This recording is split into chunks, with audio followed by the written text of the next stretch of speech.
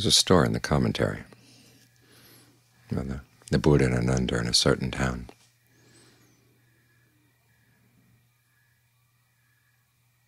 And sectarians from other schools hire some people to curse them. They go out for alms and they get cursed. Anytime they show their face in the town, they get cursed.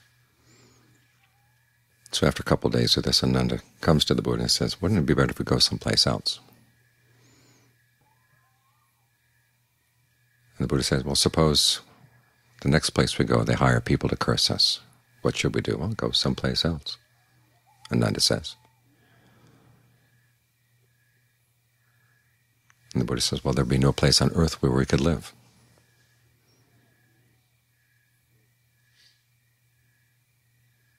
Even if you go off by yourself, you're still with a human being, i.e. yourself. And the voices in your head turn into your demons in your head.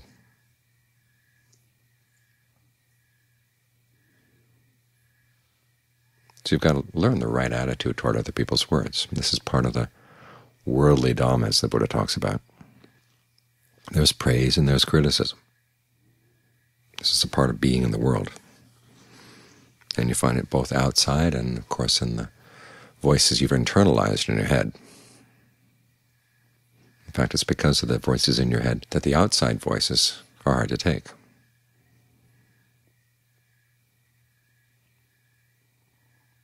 The voices inside the head that criticize you unfairly, or seem to be reasonable and objective, but can speak in very destructive ways. Those are the actual problem. You've got to learn how to look at those. When you can deal with those, then it's a lot easier to deal with the voices outside. And you find, of course, that you've got to deal with both at the same time.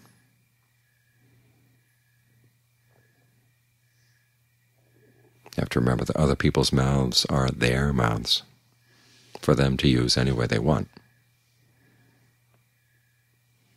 And many times when they're speaking to you, they're not really speaking to you. They're just letting off steam or saying to you something that I'd actually like to say to somebody else, but you're the most convenient person around. In other words, it's their karma. And you have to learn how to let it go past. And this doesn't mean that all criticism is meaningless, so you should ignore it. But don't suck it into your direction. Watch it as it goes past and see if there's anything there that you can learn from. If the criticism is just, pointing out something that really is a fault, we have something to work with. And if it's not, you've learned something about that other person, which you may not want to know, but there it is. And it's good to know these things. Dealing with hurtful words is one of the basic aspects of developing endurance. The Buddha says there are two types of things you need to learn how to endure. One is hurtful words and the other is painful sensations. Because if you can't endure these things, there's no place you can go and find any peace, any happiness. So even though we don't like them, we have to learn how to accept that they're there,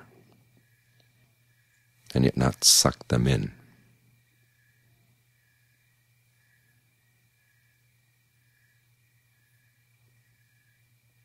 So this is one of the reasons why the Buddha began his instructions to his son by saying, make the mind like earth.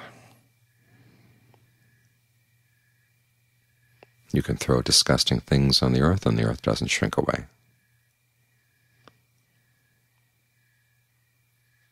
This is the beginning of meditation, because a lot of negative things are going to come up in your meditation. You'll see things about yourself you don't like, and you'll be dealing with all the critical voices in your head.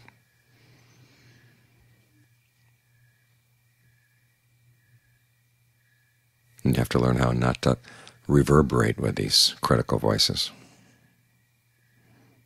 and how not to let the painful things soak into the mind. One of the images they give of a good meditator is someone whose mind is like a lotus leaf. Lotus leaf has lots of tiny little hairs, so tiny that drops of water can't seep into the leaf. They roll around and then just fall right off. So you're in contact with these things just as the leaf is in contact with the water. But you don't want to soak these things in, absorb these things into the mind.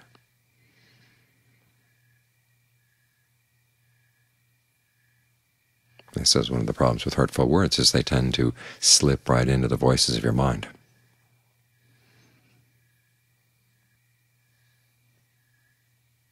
So you want to learn how not to identify with those. And John Lee gives you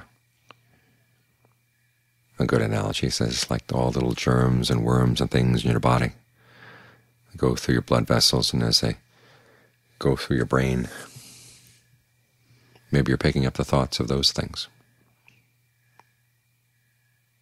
And all your old karmic debt collectors, maybe there's some spirits hovering around you with some nasty things to say.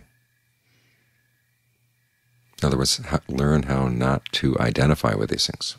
Learn how to depersonalize the situation. And this lesson applies both inside and outside. Remember Venerable Sariputta's instructions. When something really negative happens, some people start criticizing you and shouting at you, or saying sly, insinuating things. Just tell yourself an unpleasant contact, or an unpleasant sound has made contact at the ear. Just leave it at that. For most of us, we can't leave it at that. We want to know, why are they thinking that horrible thing about me? Why don't they respect me? Why don't? And it goes on and on and on.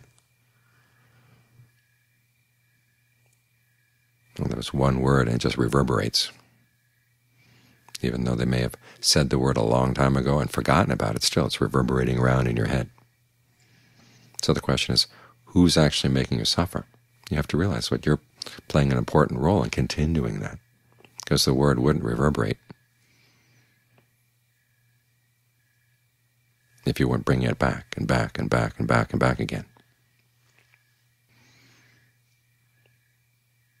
So you've got to see why you do this. Learn to develop the observer that can step back and watch the process, both the external word and then the internal reverberation. And ask yourself, why do you suck it in? Why do you internalize these things? Another image from Ajaan Lee is of things that people have spit out. I mean, after words do come out of people's mouths, just like things they spit out, and then you pick it up and you start eating it. And who's to blame for the suffering there? People are going to spit things out. That's one of the things people can do with their mouths. But why do you have to pick it up and chew on it?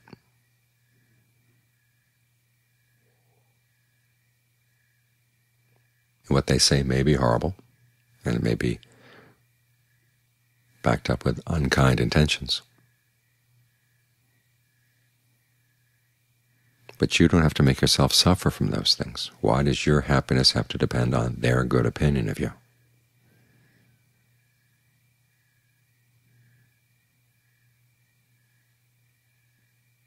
So learn how to take apart the assumptions that cause you to reverberate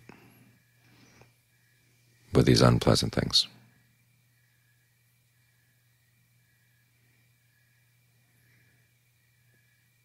This is one of the basic principles in training the mind.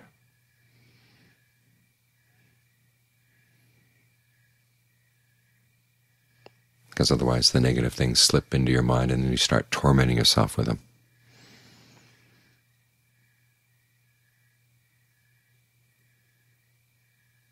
And regardless of what the other person's intention was, you have to ask yourself, well, why am I doing this? Why am I weighing myself down? This is a form of suffering. What's the craving? What's the clinging?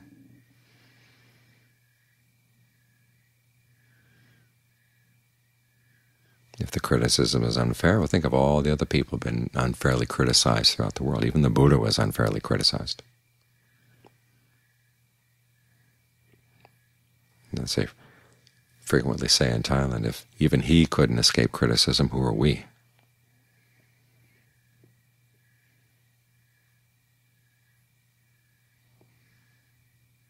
So as with all the other phenomena of the world, material gain, material loss, status, loss of status, pleasure and pain,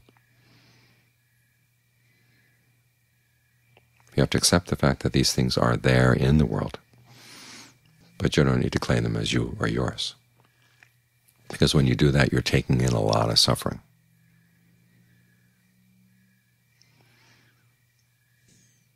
So try to develop in your mind the sense of well-being that can come from staying with the breath.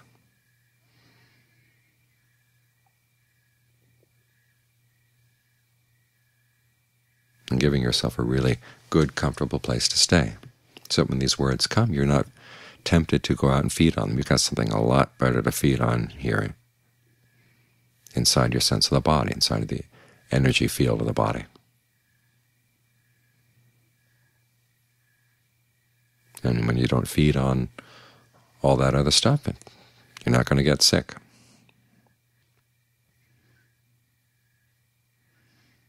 The principle is as simple as that, but of course we don't like to leave things simple. We have all kinds of convoluted reasons for making yourself suffer. This is one of the reasons why dependent core rising is so complex.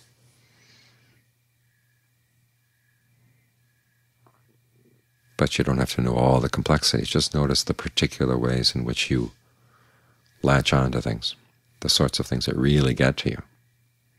And that's the place where you can work. Give yourself the well-being that comes from concentration, the clarity that comes from getting the mind to settle down. You put yourself in a position of strength where you really can work through these things. So you get to be like the Buddha. No matter where you are, you're perfectly fine. People praise you, the mind doesn't leap up at the praise. People criticize you, the mind doesn't get weighed down by the criticism. One of the Buddha's images is for a person who's awakened, he says, when struck by unpleasant words, you don't reverberate. You're like a broken gong. You hit the broken gong with a mallet, and it doesn't reverberate at all.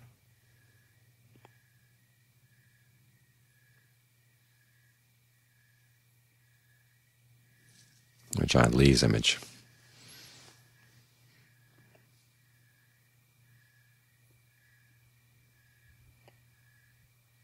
So if you put other people's words first and the state of your mind second, it's like putting zeros behind numbers. They get to be huge numbers. But if you put the state of your mind first, keep it healthy, it's like putting the zeros in front of numbers. They don't count.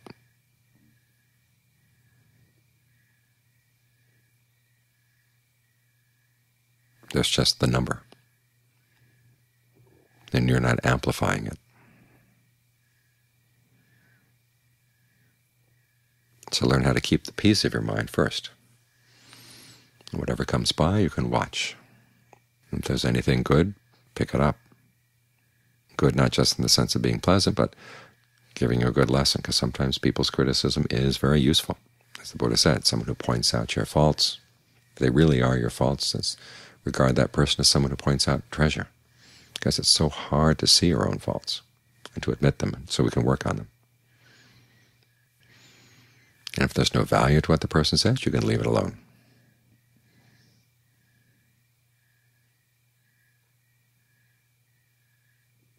Learning how to think in these ways clears up a lot of mess that the mind can create for itself.